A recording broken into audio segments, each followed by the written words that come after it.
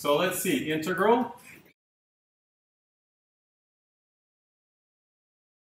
Okay, let's think about this. Take a moment to think about this. Again, talk to yourself. Tell yourself where you want to look first and what you're seeing. When I look at this integral, my eye is drawn to the denominator because that's where the complexity happens. So for now, I'm not paying attention to this. I'm hoping this is just right to work out in the end. And I tell myself that what I'm seeing is 1 over the square root of x.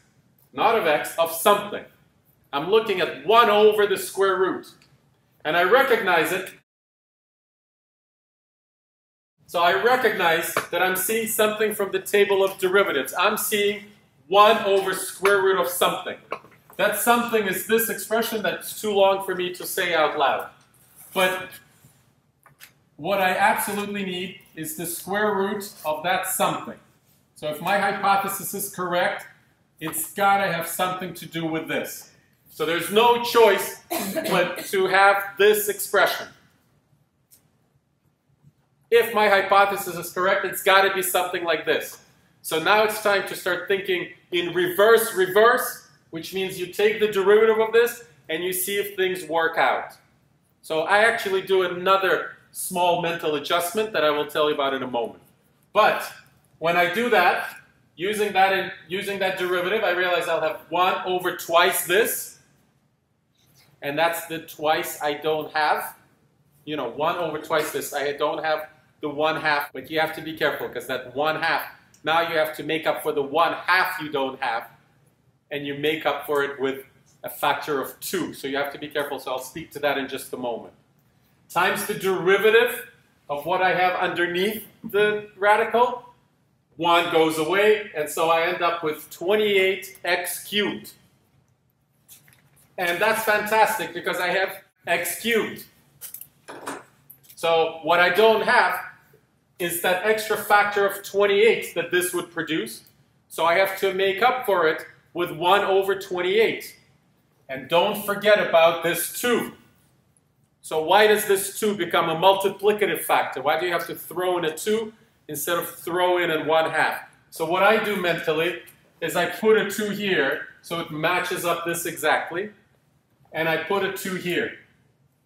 Okay, exactly what I did last time. It's a very helpful mental trick to not end up with a 1/2 instead of 2 or with a 2 instead of 1/2.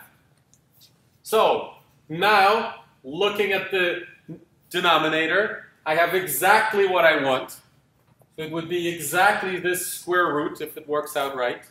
And it does, because taking the derivative, square roots ends up on the bottom with the factor of 2. And then also produces 28x to the third. I have x to the third. I don't have the 28. So I have to have 1 over 28 times this 2, because this 2 is here. Okay, so 2/28, which I would write down as 1/14 plus c. Okay? Fantastic. Yes, 1 second. Without the x to the third, this is a killer integral.